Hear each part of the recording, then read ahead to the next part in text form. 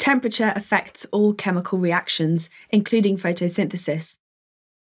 This concept is a key concept across the sciences. How can we investigate the effect of temperature on photosynthesis? The effect of temperature on photosynthesis may be investigated by counting bubbles from pondweed at different temperatures.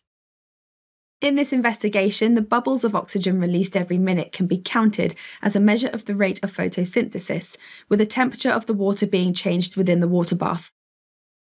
In this diagram, you can see the air bubbles released from the pondweed. These are bubbles of oxygen. Using a stopwatch, we can count how many of these are produced per minute. What type of graph can we expect to see from this investigation? Photosynthesis is an endothermic reaction, so increasing the temperature will increase the rate of photosynthesis.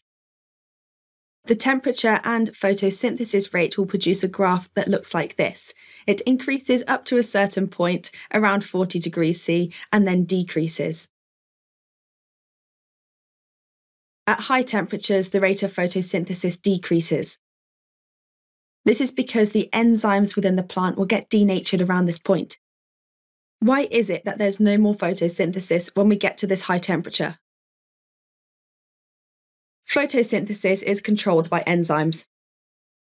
The diagram on the left shows a normal enzyme that is still complementary in shape to its substrate. High temperatures can make enzymes change shape or denature and stop working. When this happens, the enzyme becomes denatured and its shape is no longer complementary to the substrate, so the two can't fit together.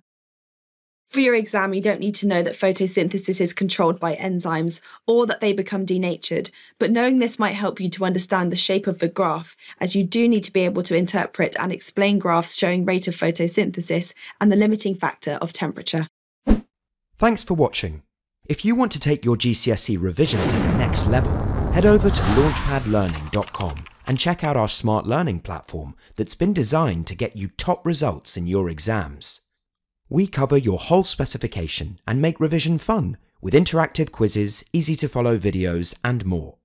You'll be kept motivated by your own AI tutor who's here to support you every step of the way. To check it out for yourself, click here. Or click here to keep watching a selection of the videos from our full GCSE Biology course. See you there!